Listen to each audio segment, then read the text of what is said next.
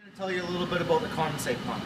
The condensate pump that we offer right here is a great tool for guys that are going to be able to want to pump their water that they're sucking right out of the air from the air conditioner. So an air conditioner will remove about 5 gallons of water per ton per day.